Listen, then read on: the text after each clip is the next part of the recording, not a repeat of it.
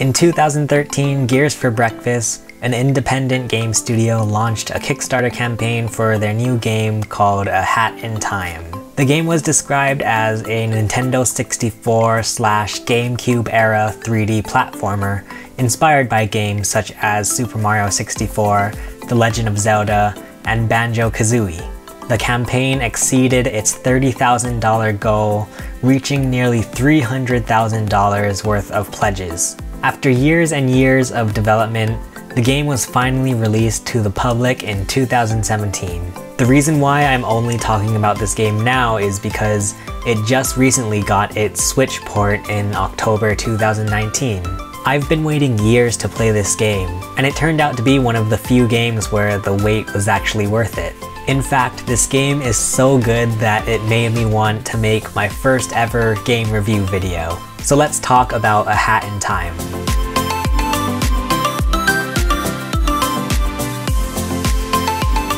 In this game, you play as Hat Kid, a little girl who is trying to return home in her spaceship.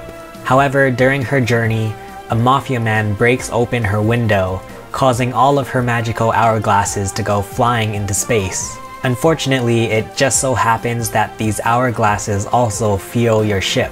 So it's your job to go out and get back all of your hourglasses so you can fly home.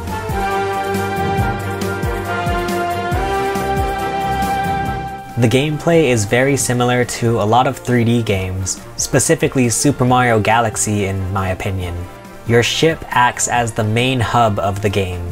As you collect more hourglasses, you unlock more of these rooms, which allow you to travel to more worlds. As you enter the first world called Mafia Town, you begin to get some of your necessary items. The umbrella is a simple swing attack, but is very effective against the Mafia, which is kind of funny to think about. A little kid beating up the Mafia with an umbrella. You also have some really neat moves, such as the double jump, the wall jump, and the wall run.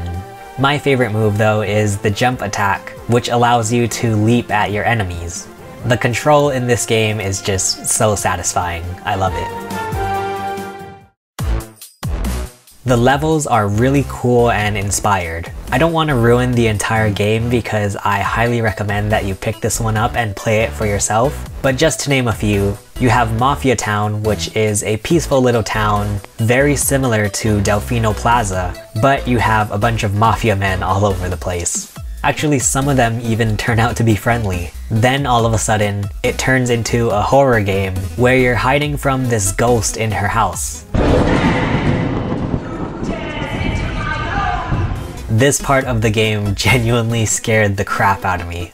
Every level is amazing, and it's so fun to just walk around and take everything in.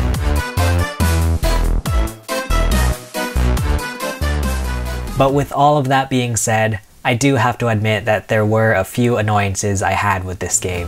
First, the camera. If they were going for the same type of cameras in N64 and GameCube games, then I would say that they succeeded. And by that, I mean that there are times when the camera can be difficult to control. It reminds me of games like Super Mario Sunshine and Luigi's Mansion, where the camera can become the cause of your death. Sometimes you just can't move the camera because there's something blocking its path.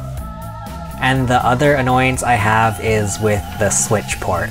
Unfortunately, the Switch port has suffered from some performance issues. The graphics don't look amazing, and I even had some frame drops and stutters while I was playing. Obviously, this isn't really the fault of the developers, rather it's the fault of the Switch's capabilities. From what I've heard, the game runs much better on PCs than consoles, so hashtag PC Master Race. But at the same time, it was nice to have the portable option. And in the end, it didn't make the game completely unplayable, it was just a minor inconvenience. Overall, A Hat in Time does a great job at staying true to its inspiration.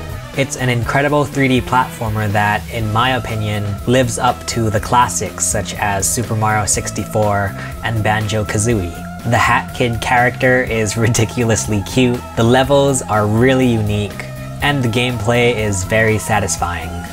And don't just take my word for it, this game has been getting really great scores. It even holds overwhelmingly positive reviews on Steam. If this game has interested you at all, please go check it out. And if the developers happen to be watching this video, thank you for making an amazing game. I hope that this game has the same impact on newer generations that games such as Super Mario Sunshine and Super Mario Galaxy had on myself. It's seriously within my top 5 games that I've played within the past year. Anyway, let me know in the comments if you guys have played A Hat in Time, and while you're doing that, feel free to like this video, subscribe to my channel if you're new, and hit that notification bell. For now, my name is Chase, and I will see you guys again soon. Bye.